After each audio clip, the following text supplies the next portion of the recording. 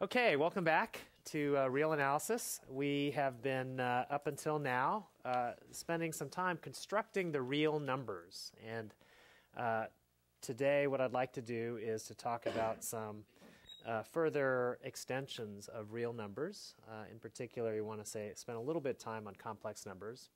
And then in the second half of the lecture, we'll begin talking about the principle of induction, which is a very important proof technique. And as you'll see, it has its foundations in a particular axiom for the natural numbers. Okay, so let's begin. So last time we mentioned that the real numbers were they could be defined very naturally in terms of cuts. These are Dedekind cuts. The construction basically involves constructing real numbers from the rational numbers. But we also saw that the real numbers were characterized by some properties, right? So that real numbers are basically the only complete ordered field with a particular property, the least upper bound property. Okay. So today I want to talk about a few extensions which are often convenient, that are not necessarily going to enjoy all the nice properties of real numbers, but they're sometimes useful. So the first thing I want to mention is something called the extended reals. And this is more a convenience than anything. I'll define the extended reals, and sometimes it's signified with R with a bar over the top. Remember, this colon equals, I'm going to use to mean as a definition. I'm going to define this to be the reals together with a couple of extra points. Okay? So as an abstract set, it's the real numbers together with two extra points, which I will denote by minus infinity and plus infinity. Okay? You can't stop me from making a definition like this. Okay? Now, of course, it would be a rather pointless definition if I didn't also tell you how these creatures work with the structure that's already on R, the one we're used to associating with it. So as a set, it's this creature, but we actually can order this set. So R already has an order. The usual one on R, and then together with telling me how minus infinity and plus infinity behave. So where do you think I'm going to place these things in the order that's on R?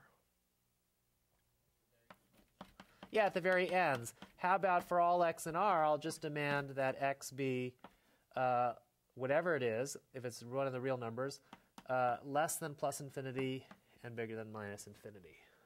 Okay? The usual order on the reals, but then together with this. Okay?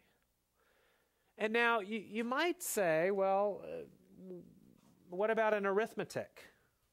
Okay? Is there any, can I extend the arithmetic on the reals to the extended reals? And the answer is, yeah, you can try. And so here's at least a partial attempt at an arithmetic. Maybe we'll say that there's the usual addition on real numbers, but if you ask me to add a real number to positive infinity, then I should get what? Yeah, positive infinity, right? And how about if I add minus infinity to x, I should get what? Minus infinity, okay. Certainly can't stop me from making that definition. Everything, is okay for the most part there. And you can make a few more other definitions as you like, right? For instance, if x is bigger than 0, we'll define x times positive infinity to be positive infinity. And if x is less than 0, x times positive infinity be negative infinity, etc., etc. Okay, you can basically do things in the natural way. Yes, Jenny, question.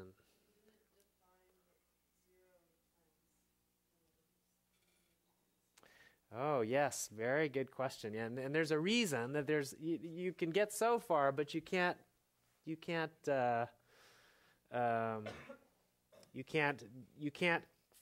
finish all these definitions without running into some problems. And so there are a few things you leave undefined.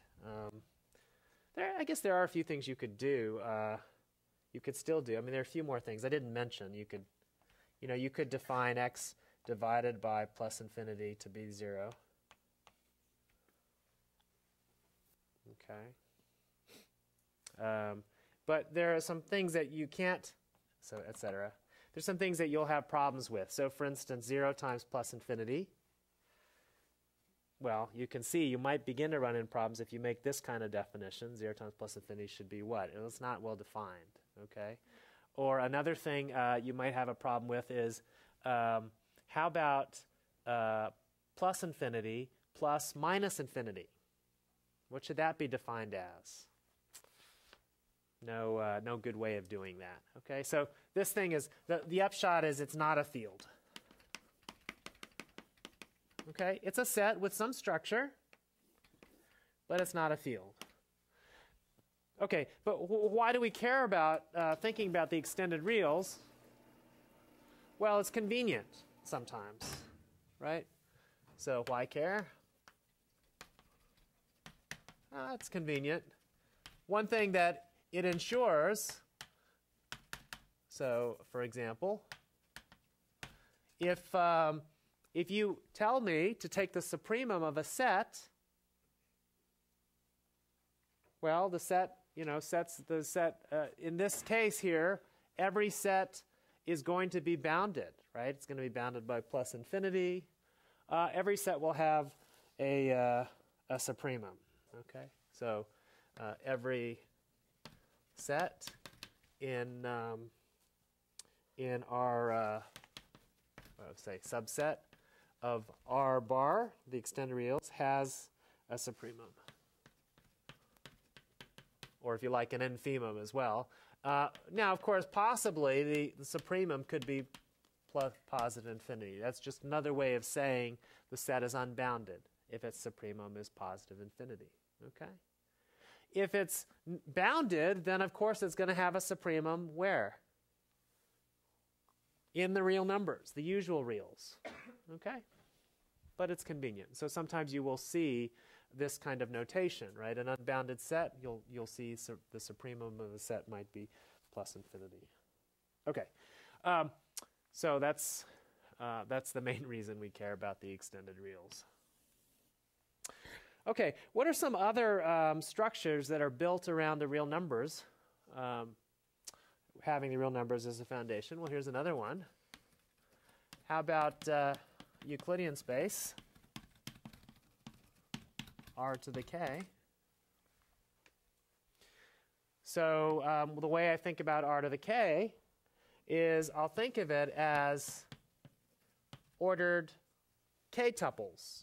So that's basically a collection, a multiple collection, it's a tuple of k things, right? So x1, x2 through xk. It's an ordered collection. So the order matters. So 1, 2, 3, 4, 5, 6, blah, blah, blah, k is different than 2, 1, blah, blah, blah, blah, k, right? And I'm just demanding that each of these creatures, each of the xi's are in R. Okay? So it's collections of real numbers. Okay. Once again, this is a set, and it becomes more interesting when you give it a structure. Okay, so what's one of the first things you might do to give it a structure? Order. Well, you might try. Okay. And certainly you could give it, there's nothing stopping you from giving it the lexicographic order, right? Where you dictionary order, if you like, comparing things, first the first thing, then the second thing, etc. Okay, but that, we don't often give it that kind of structure because it doesn't happen to be so useful for many of our purposes, right? Okay. What's another structure you might try to give this set, Willie? Yeah, some kind of arithmetic. So the first thing you might think of is addition. Perhaps you want to add two k-tuples. Maybe the one k-tuple is x1 through xk, and I'll ask you to add that to y1 through yk. And what's a natural way to define this addition so that what you get back is also another k-tuple? Yeah, just add element-wise. Everybody's done this before. If you're in this class, you've gotten here because you have done something like this before. You think of this sometimes as a vector. Okay? There's a reason for it, because what we're about to do is define a vector space structure. Now, sometimes we denote this by a little symbol that allows us to refer to the thing without writing out all the k pieces. Okay? So this is addition, element-wise. Question. What's another thing you might try to define for a set like this with an addition? Harris? Okay. Well, you might try to define some kind of multiplication. Okay? And I'll just tell you in advance that the obvious way to multiply doesn't lead to anything that's very nice, right? You might, for instance, multiply two vectors and get another vector by multiplying coordinate-wise. It's the first thing you might think of, right? Certainly, you can check if you wanted it to be to have some nice properties. You can check that that is certainly closed under multiplication, produces another vector.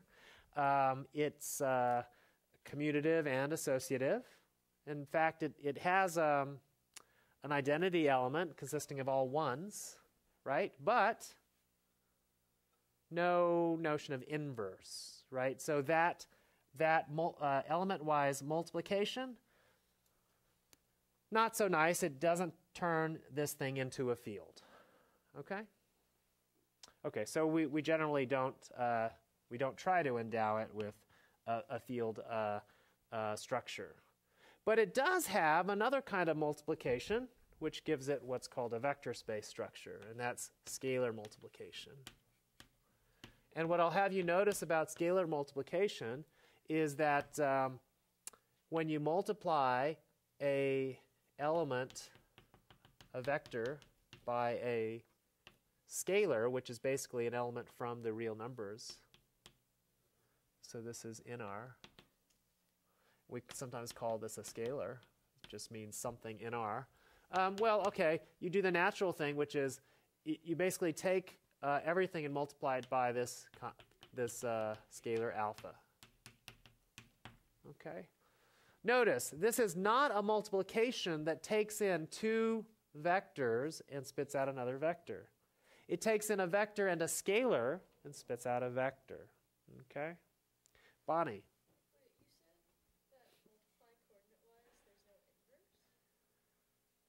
There isn't yeah, so the question, so if you have a bunch of ones here, if one is behaving like an identity, which it is, then you might ask yourself, is there some way, if this were a times, to multiply, you give me a vector, multiplied by something to get a bunch of ones. You're going to see you run into problems as soon as any of the coordinates are non-zero. Some of the coordinates are 0, but not all of them. Okay? So if you want it to be a field, there should be a single element that's not invertible, that doesn't have a multiplicative inverse, right? And that should be the additive identity. The additive identity here is the vector consisting of all zeros. So with the obvious multiplication, you won't have every element There'll be some non-zero elements that are not invertible. Okay. Nice question. Yes? Despite the other problems with coordinate-wise multiplication, would that preserve dictionary order or lexicographical order? Oh, interesting. I haven't thought about that. That's an excellent question. Haven't thought about that. But what you're making an argument for is that that particular multiplication might have some natural pairing with the lexicographic order, right? I haven't thought about that. It's something that'd be great for you to think about and see if something interesting can be said. Okay. Okay. Yes. Question, Paul. Equality means basically, yeah, so I didn't say this, but two vectors are equal if every element is equal. Are you suggesting a different notion of equality? No, I was just wondering if there was one. Actually. Yeah, we'll say that every element is equal. Okay. Now, of course, you might want to consider something that's a little more of an equivalence, a little more relaxed, right? You might say if you had different equivalence relation, you might let some of the things be equivalent to other things if certain things are true, but not something we normally do with this space. Okay. Okay, lots of excellent questions.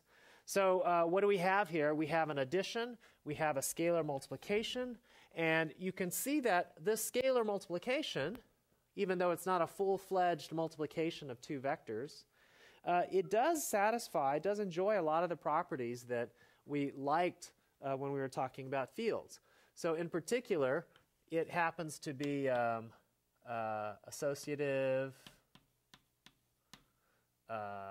distributive. With addition, it satisfies distributive property. It's commutative, associative, distributive, etc. Lots of nice properties. And so it turns all these laws hold.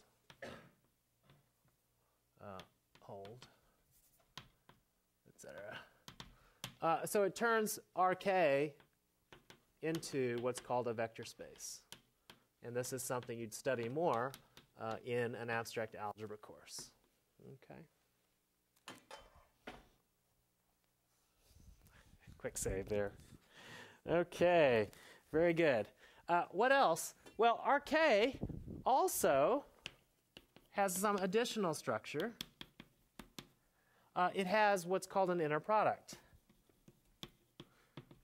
And again, there's some overlap with your algebra course. In a multivariable calculus class, you sometimes say the word dot product instead. In an advanced linear algebra course, you might say inner product. And this is a multiplication of vectors, a product of vectors, that doesn't spit out another vector, it spits out a scalar. Yes, so here, x dot y is defined to be the, oh, interesting, element-wise product, but then you add everything together. Okay, and this symbol, sigma, stands for sum. Okay, it's a Greek letter sigma. And it basically means take this index sub I, each of the i's here run from 1 through n, add them all up. Okay, so this is maybe a new symbol for some people. It's a summation.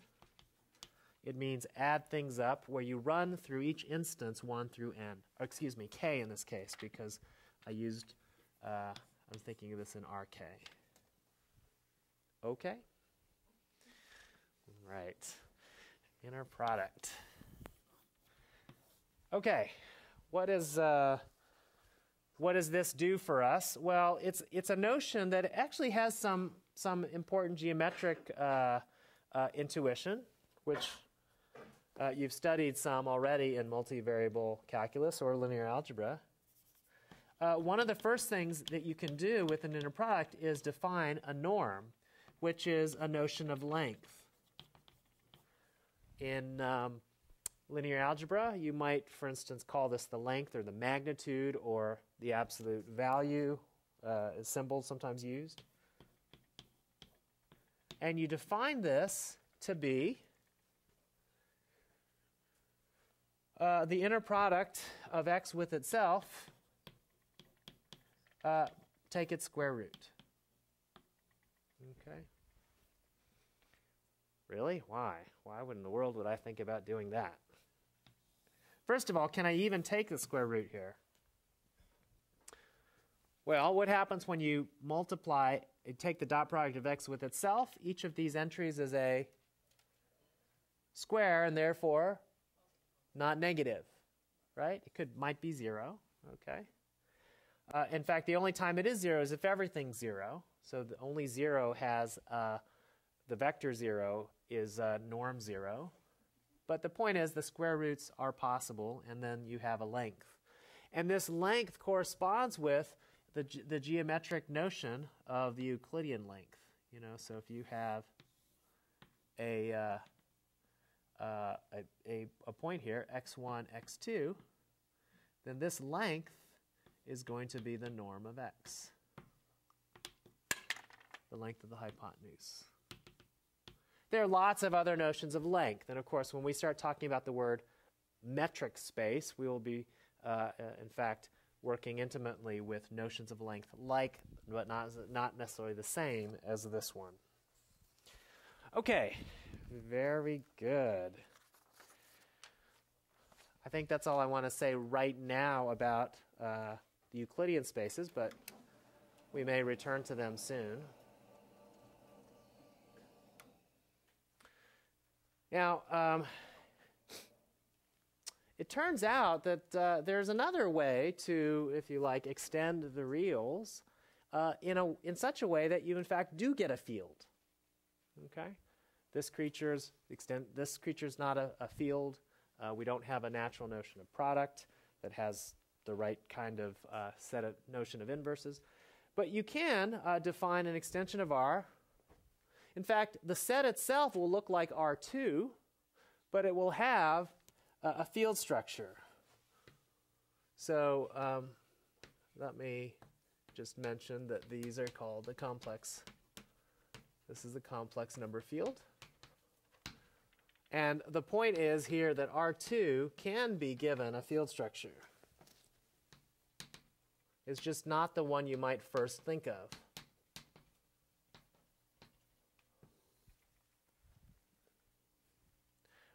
And what do you mean by that? Well, what I mean is you give me ordered pairs, and I know how to add them. That will be just like I expect. In fact, I'll put a comma here. But the multiplication, well, that's a little different than you might expect. We're going to, rather than straight multiply elements, we're going to twist our construction in a most interesting way. In particular, I'll let the first element be AD minus B, excuse me, AC minus BD. And then the second element will be AD plus BC.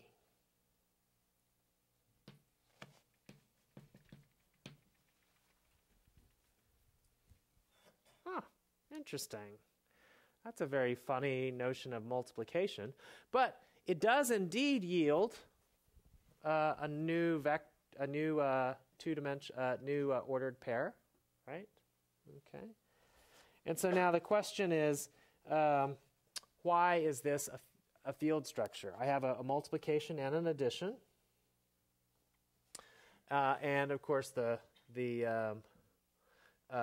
point is this is a field because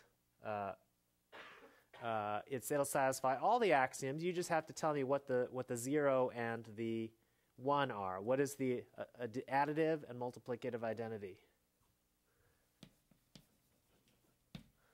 Here, what plays the role of 0? the 0 of the field. This is when you say 0 of the field, you mean the additive identity. And the 1, okay, now what do I mean by that? I just mean the additive identity, right? We're not searching for the 1, right? This is the additive identity, right? What is the 1? The multiplicative identity, right? Yeah, not additive, multiplicative identity. Well, you can check that the multiplicative identity is actually pretty simple too. It's just 1, 0. And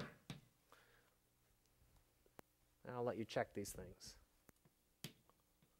But convince yourself of this. If I put if I let C be 1 and D be 0, then these two terms drop out, and you get A comma B, right? There's a little more work to verify that there are inverses, but this is all rather nice. Okay. Now, the other thing that's great about this is that this complex number field actually does extend the reals in a natural way. So first of all, let's call this field C, which is, so it's basically this. It's a set. As a set, it's equivalent to R2 with plus and times as above. Okay, but the point is, with this additional structure, we'll think of this as the complex numbers. And here's a point we want to make. C extends R in a very natural way, in much the same way that R extends Q, right? And Q extends Z. There is a subfield of C that behaves just like R. Really? What is it? Yeah, let's look at all ordered pairs A comma 0 where A is in R. This, if you just make all the B's and D's here 0, then in fact you just get the usual addition of the first coordinate, and in the second coordinate, here this is 0, and this thing just becomes the multiplication, right? So in fact, this set behaves, as a subfield, it behaves like R. So it's a subfield. Another way to say this is it's a subfield isomorphic to R. If you know that word from algebra, fine. If not, all it means is it behaves just like R, your usual arithmetic on R. Oh, that's great. It's beautiful. So because of this, and because of the following property, so here's another thing to notice. If I look at the element 0, 1, it actually, you can check that 0, 1 times 0, 1 under this arithmetic is just, well, let's see, all the A's and C's are 0. And that makes this 0, and that makes this minus 1 times 1, which is minus 1, 0. So something very special happened here. The thing that's this element which is 0 in the first coordinates produced something which is 0 in the second coordinate. Okay, and so if these are the real numbers, something that isn't real, when you multiplied by itself, gave something that was a negative real, right? So we're beginning to see that this field has a very interesting property. If I call this creature I, you can't stop me from doing that, then what I see is that I squared is, if you like, minus 1. If I think about this as a real number. As a special subfield here under the correspondence where I think about it as the real number. Okay. Oh, that's beautiful. Okay. And so we normally write, because of this, we often write a plus bi for the element a comma b. This is the more usual way of writing a comma b. We'll write it as a plus bi. Because after all, isn't it 1, 0 plus 0 plus, isn't it a0 plus b times 0, 1? Okay. All right. Great. And if we do that, we still do the following. We still think about a complex number as an ordered pair. It's just that it has a part here that in the first coordinate behaves like the real numbers. So we think of this as the real part. And it has another part which, because it's not the real part, we think of it as the imaginary part. And this term, by the way, arose because in a very derogatory fashion, right? You know, it basically, I can't remember which mathematician it was, but the mathematician who first coined this term basically said, oh, you know, imaginary, that part's imaginary, as if it really didn't have useful purpose, although we see now these days that it does serve useful purpose, and there's nothing imaginary about it. It's all part of some construction. Okay? Okay. Good. Well, there's also several geometric notions associated with this creature. So if z is a plus bi, we'll define z bar to be a minus bi. So the imaginary part gets negated, and this is called the conjugate of z.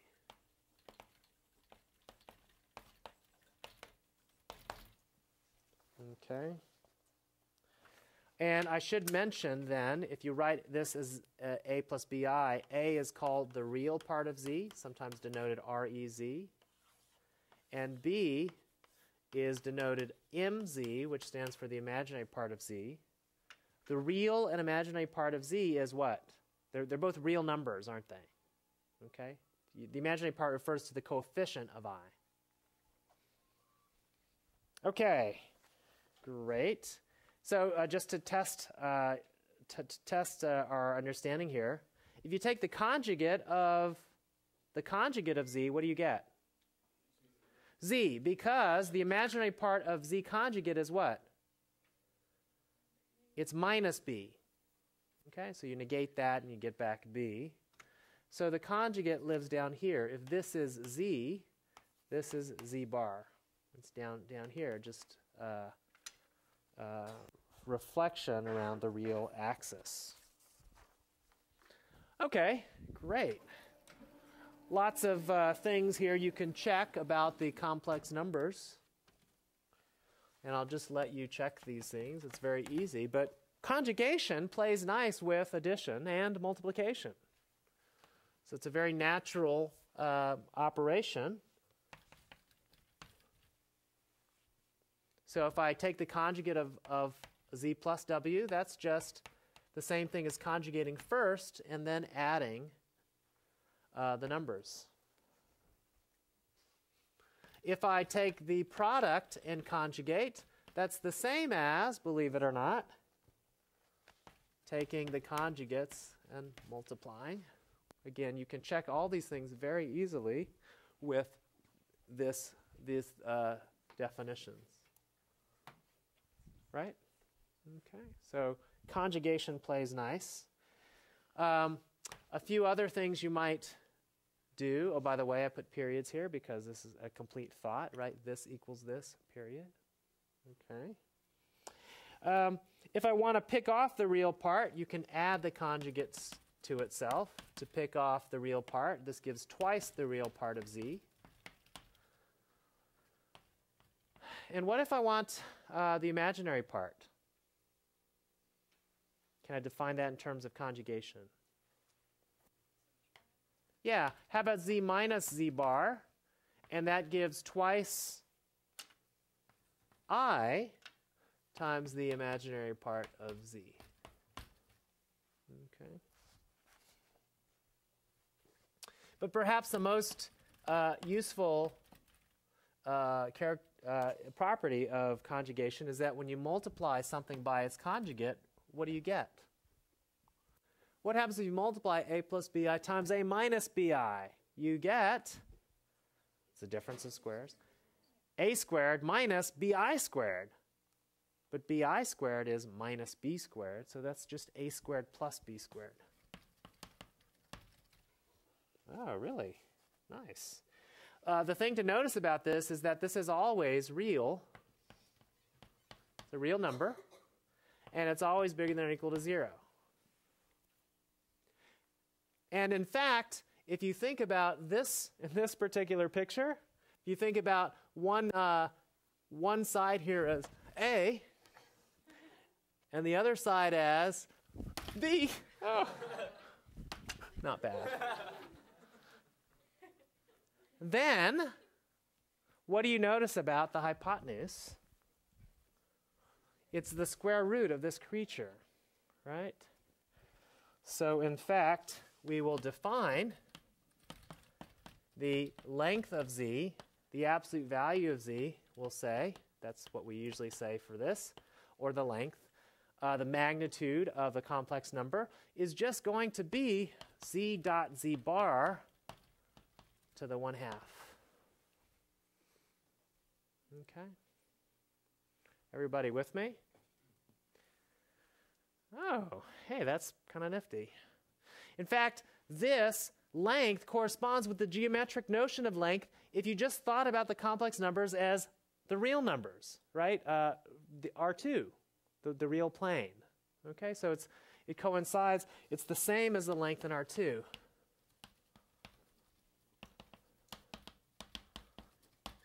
Okay, and what you see is I can find the length squared just by multiplying z times z conjugate. Okay, so in physics, this property is used a lot, right? If you want to find the magnitude, the amplitude of some, whatever it is, complex waveform, right? You can multiply something by its conjugate, right? Okay. Oh, okay. This also suggests something. It suggests that if I wanted to define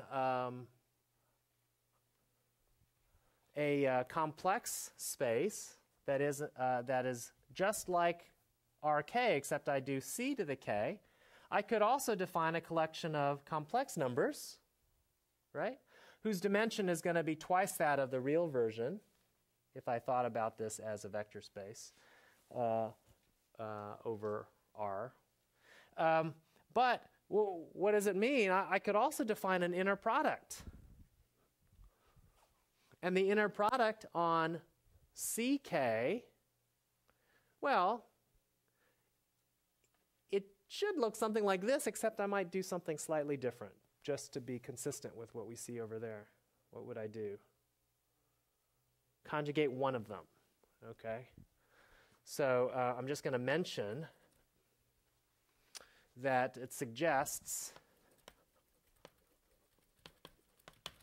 in CK, which is basically collections of Z1 through ZK, Zi in C, the inner product.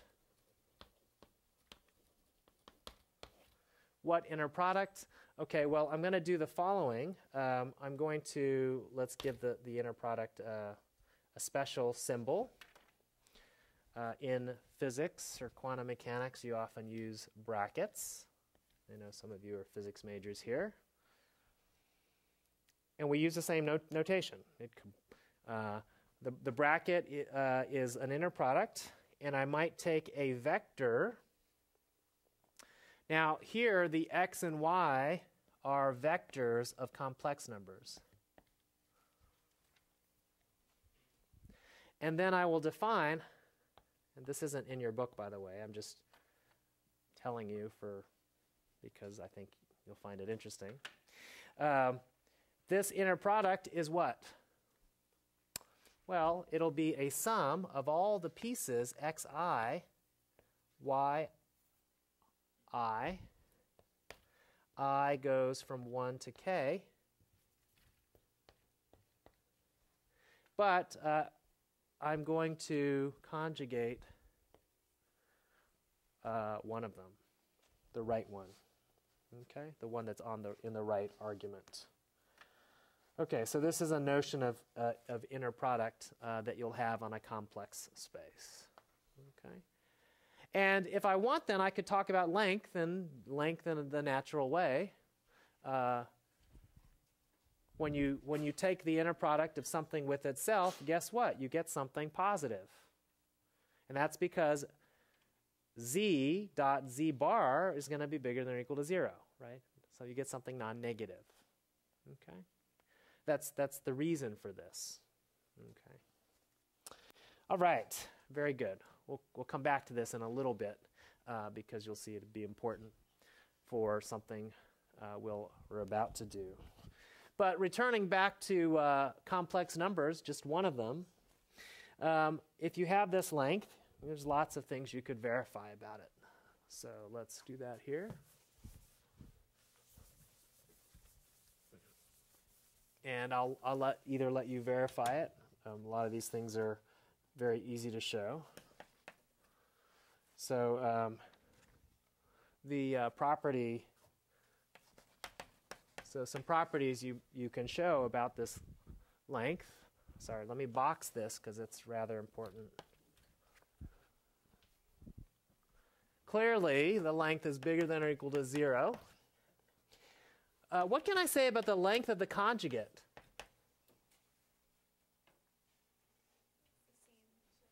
Same thing, a squared plus b squared if it's a plus bi. Good. Okay. What can I say about the length of the length of a product? Yeah, and if the world is a just world, you might hope that this is the product of the lengths. Is it? Take a guess. How many people say yes? How many people say no? Yes, it is. Okay, but it's not altogether obvious. So the main ingredient in showing this is this rather remarkable number theory fact, okay, which says the following. So it's based on this rather remarkable fact in and of itself. Namely, if I take AC minus BD, square it, and add AD plus BC and square it, that turns out to be, just do the arithmetic, turns out to be the product of a squared plus b squared and c squared plus d squared. Okay, that's rather remarkable. And this, if you're a number theorist, is an interesting identity because what it's saying is if you take the sum of two squares and something else that's the sum of two squares and you take their product, guess what? You get something that's the sum of two squares. Okay, if these were integers. Okay. To an analyst, well, I don't care about integers, right? These are all just whatever they are, complex numbers, real numbers in this case, right? True. Oh, nice. Okay, so how does taking lengths play? Does it play nice with the arithmetic? Well, for multiplication, it does. Okay. Okay. What about addition?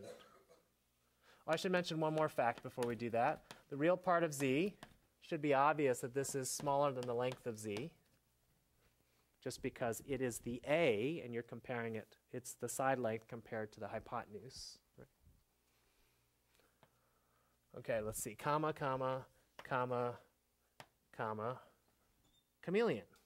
No, sorry.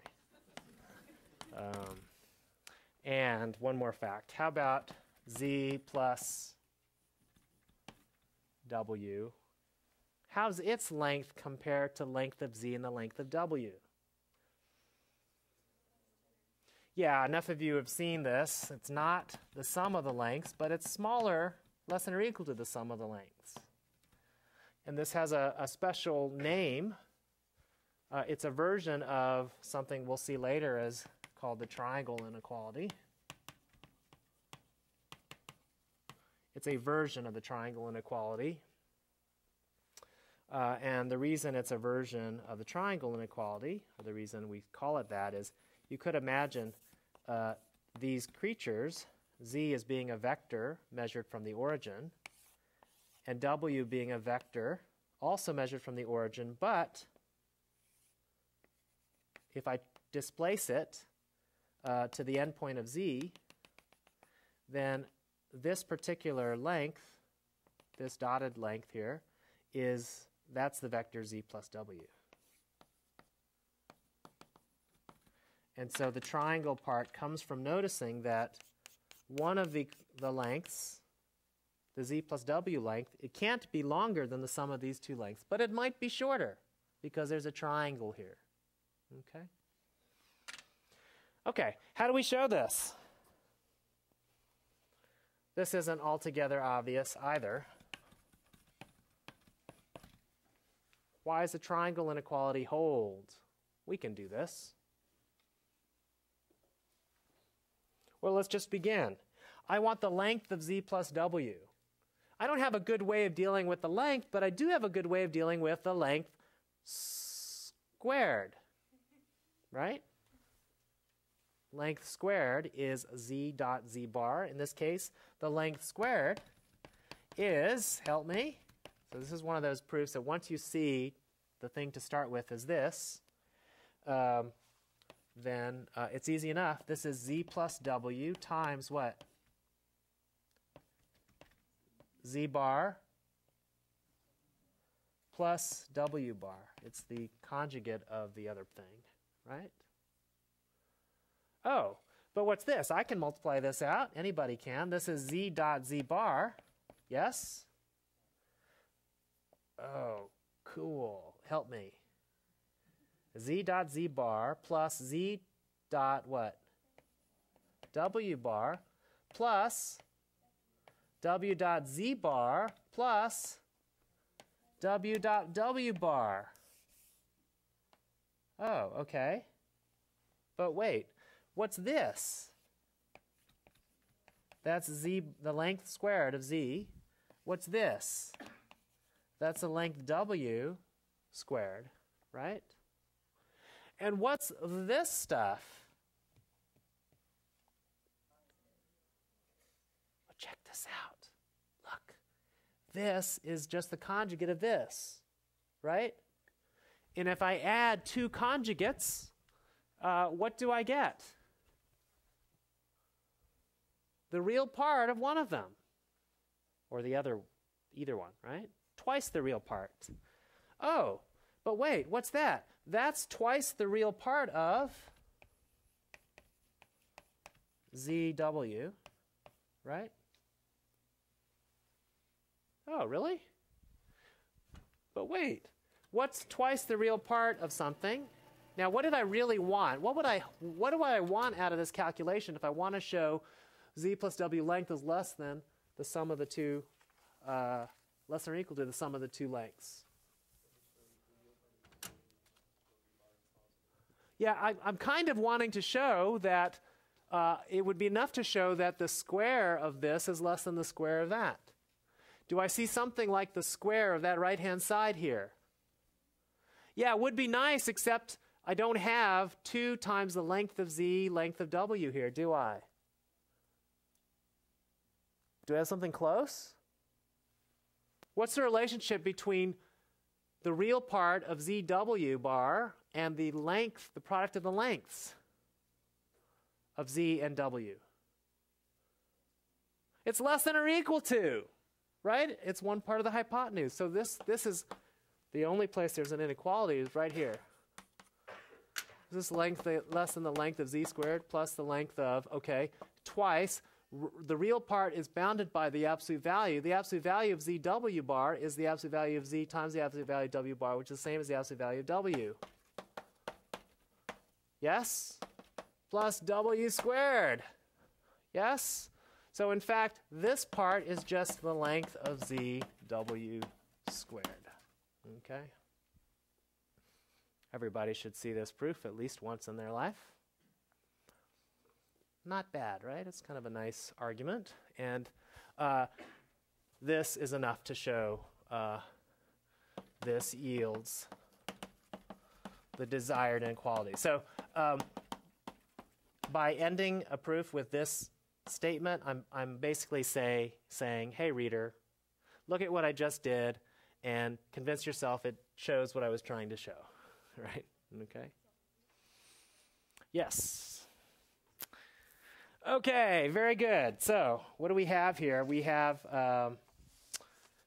this creature, this length plays nice, for the most part, with the arithmetic structure, except we have a triangle inequality in a place where you might have hoped there would be an equality. Yeah.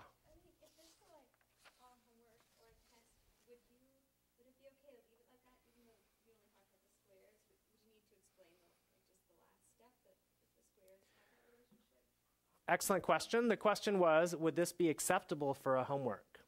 And so I guess I would say what I said earlier about who your audience is. Your audience is somebody who's 2 weeks behind you. Okay, so maybe at the beginning of the class, you might want to help the reader a little bit. As we move further through the class, there would be some things you'll just expect the reader to follow, right? Yeah, so the answer will depend on basically who your audience is. Okay, so you're supposed to think of your audience as people who are 2 weeks behind you in the class. Okay, excellent. Perhaps the final thing that at least for now I want to say about the complex numbers. It's related to complex numbers, but it's also related to Euclidean space or complex vector space, is a very famous inequality. It's perhaps one of the most important inequalities in all of analysis. It's known as the Cauchy-Schwarz inequality.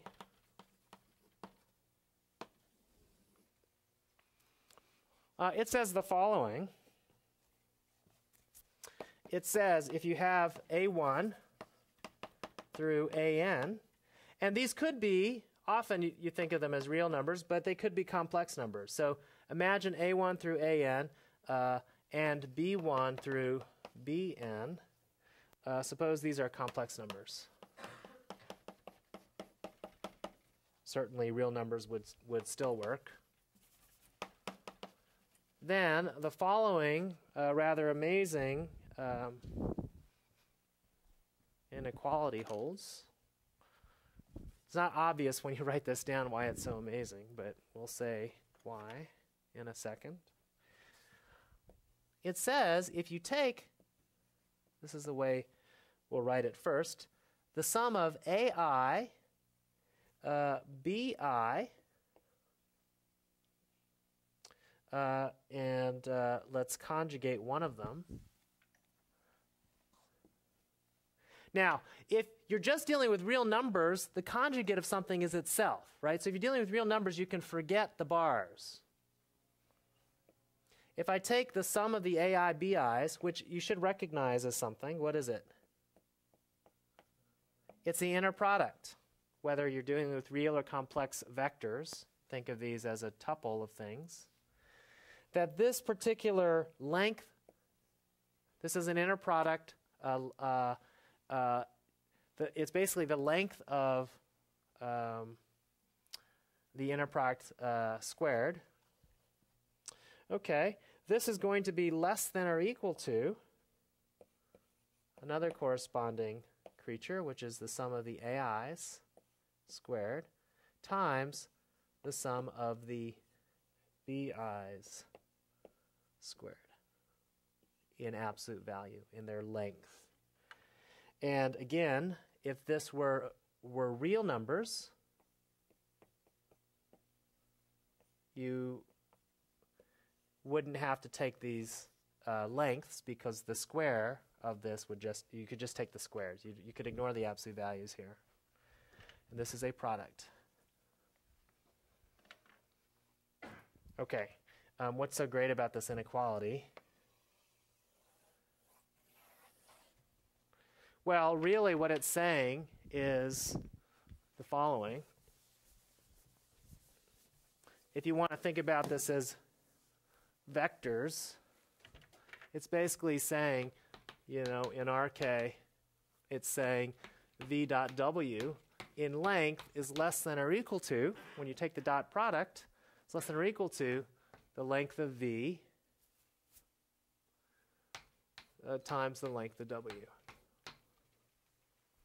How has this come from this?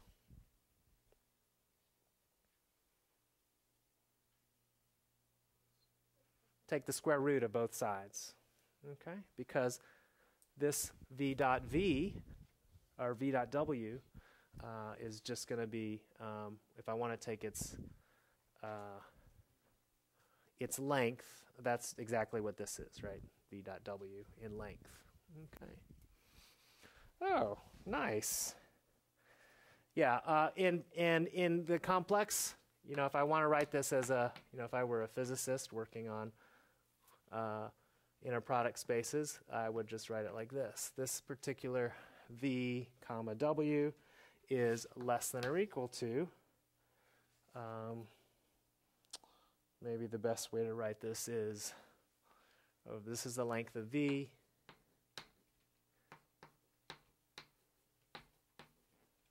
I could write it like this if I want, and then maybe I should square something here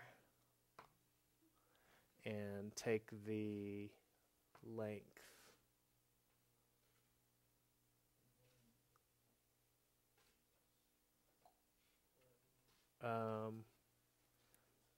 Yeah, so, sorry, so v dot w, so this is going to correspond to the inner product. This is going to be the length, and this creature is going to be AI dot AI bar. Yeah, this is fine. This length is going to be this, less than this times this. Okay, and these are real numbers, and they're bigger than 0, greater than or equal to 0. Okay. Am I missing something? Just in the RK case, do we need to square the length? Do I need to square something? Oh, no. No, I don't. Yeah, because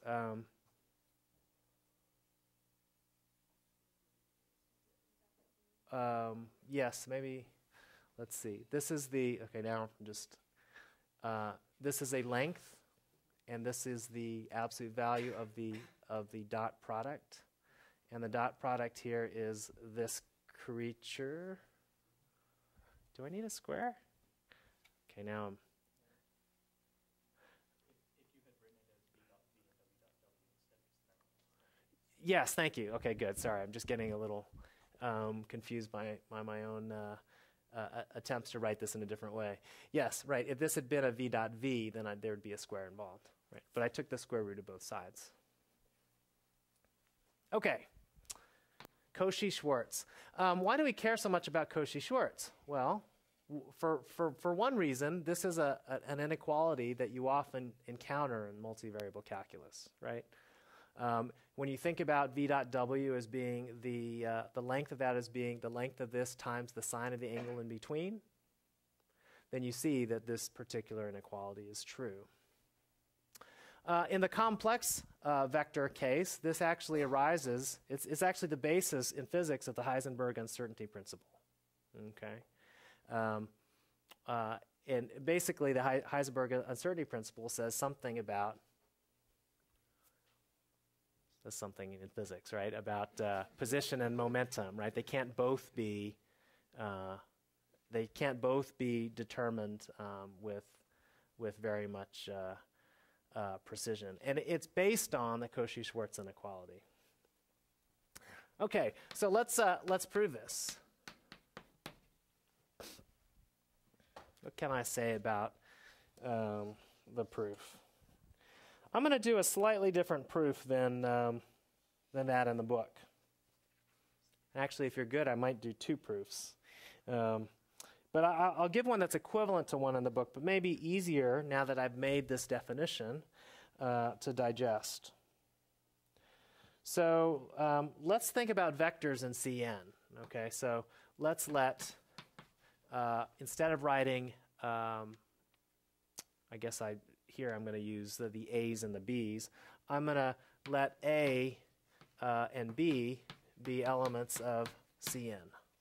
Okay, so they're vectors consisting of the AI's and the BI's. Okay. So the first thing that I want you to notice is it's very clear that the 0 is less than or equal to the following quantity. A minus YB in length squared. Now, I haven't told you what y is yet, have I? But it doesn't matter. Whatever this vector is, its length squared is bigger than or equal to 0, yes? And I'm going to pick y later on. Okay, I'm going to be that'll be my choice, right? And I'm going to do so in a nice way. Okay. Okay, here we go. What do I do with this? Oh, well, this is easy enough to write as the inner product of A minus YB. And if you don't mind, I'm going to stop running the vector symbols for now, because it just makes this a lot more to write. It's the inner product of A minus YB with itself. Okay. Oh, okay, but what's that? Well, the inner product, I mean, it basically everything here is linear. This is a bilinear form in each of these entries. Everything just expands in the natural way if you just look at this definition. So if I want, I can rewrite this as the following.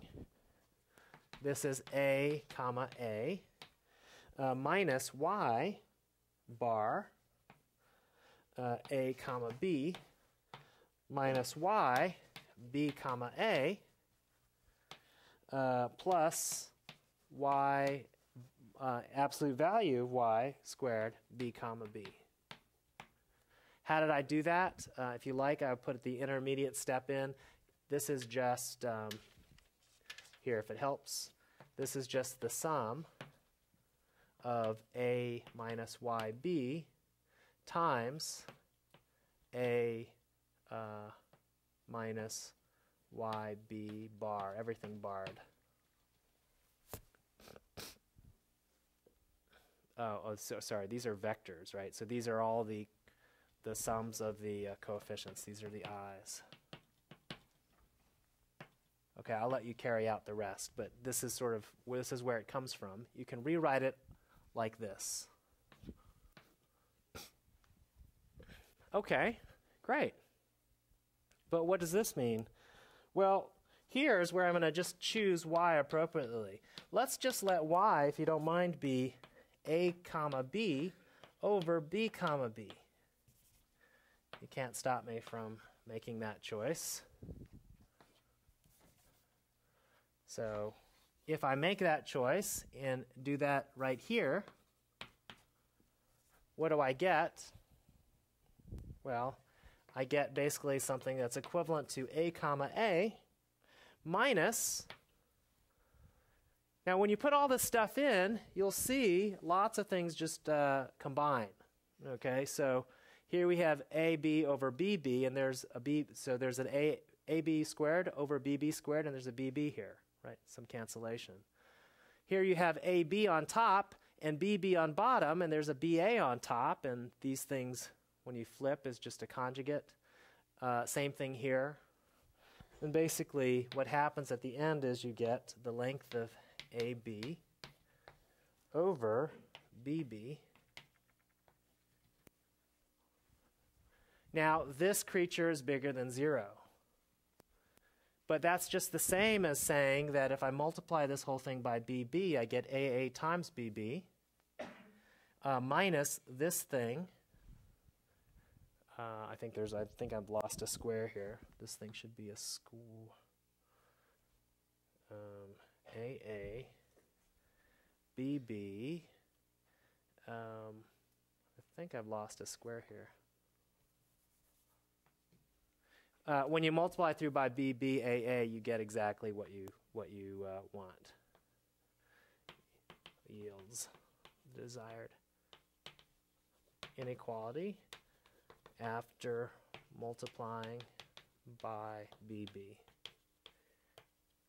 Now, I've just said this in a way that's equivalent to what's in the book, although the book doesn't use this language, but perhaps it's easier to see the structure of the argument in this way. The book, if you want, the book actually writes this creature as big C and this creature as big B. So if you want to see how the book does it, let's let Y be big C over big B. That's makes this proof equivalent to that in the book. Okay, Cauchy-Schwarz. It's going to come up a few times in this course, but it's good to know. Okay, one of your homeworks asks you to think a little bit about the Cauchy-Schwarz inequality. How many people here are actually taking, or physicists are taking physics, quantum mechanics? Quantum mechanics, okay. You probably learned about Bras and Ketz, or you're going to learn about Bras and Ketz. Okay, well, Bras and Ketz are, the reason they're named such is because this is a bracket, right? It's a bracket, okay? And so you deal with a lot of the linearity properties of the bracket in physics. Okay, great. Good. Any questions about complex numbers? Or anything we've done so far. Good. That is probably a good place to stop, because I did want to start talking about induction, but that's a whole nother subject, and it's something that would be better to wait till next time. So we will see you next time, and I'm not sure, Ryan, if there's. So we'll end the video part of this lecture now. And Ryan,